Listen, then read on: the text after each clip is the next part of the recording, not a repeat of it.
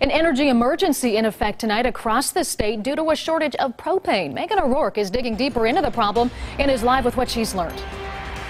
Katie, the governor's office is blaming the recent cold temperatures on the shortage. But this afternoon, I went to a local company and officials there tell me, yes, it is playing a part, but it's just one small fraction of what they call the perfect storm. We want to get it wherever we can get it at this point. With propane in short supply tonight across the Midwest, drivers here at Propane have traveled as far as North Carolina in recent days to fill up.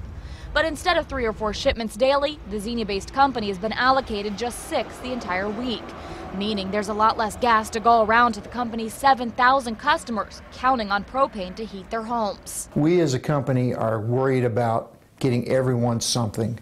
As long as there's something there, our customers won't have to worry.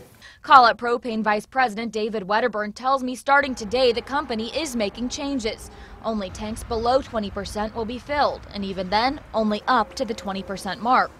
And we feel like that's not going to be a lot of gas, but it's, like I said, it's going to get you through some cold periods, and we're going to be able to go back and get more gas in those tanks before 5 weeks. We're going to figure out a way not to let those tanks go bare. Wedderburn says the shortage is threefold, brought on by below normal temperatures, a wetter than normal summer and fall that resulted in large amounts of propane being used on area farms to dry out crops, and exporting too much propane out of the U.S. to countries like China. If the situation continues as it is, at the consumption that's happening, in a month, if this cold continues, could we be in a real tight spot?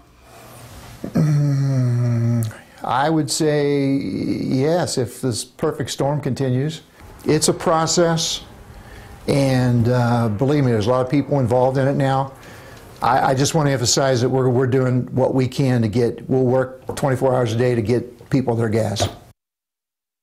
Now, in order to preserve propane, officials tell me there are a few things that you can do. They say drop that thermostat a few degrees and use extra blankets and clothing to stay warm at night. Also, make sure you have proper insulation and no drafts around windows or doors. Reporting live, Megan O'Rourke, 2 News, working for you.